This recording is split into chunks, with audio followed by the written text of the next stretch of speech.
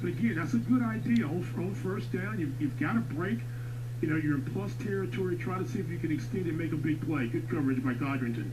Brings up 2nd and 10 for the Aggies. The give is to Baker off the left side. Finds a hole. Breaks a tackle. 35. He's loose.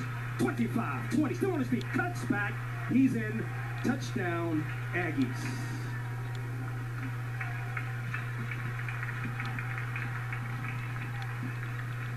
Codrington does a great job trying to make a play a moment ago, but this time not able to. We talked about the speed of Keshon Baker, his ability to cut inside, the 1-2 puncher. He and Martin.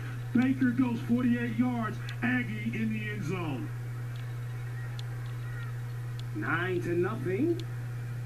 A&T with the lead, pending the extra point attempt by North Carolina A&T. Michael Rivers, who is the punter for the Aggies, is the holder, as Christopher Brown to attempt the extra point.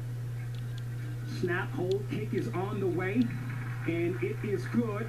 So A&T, just like that, is up 10-0 over North Carolina Central.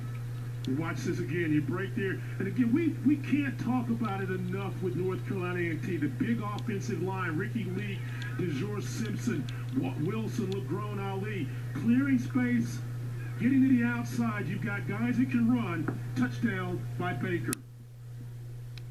We're going to step aside and take a break.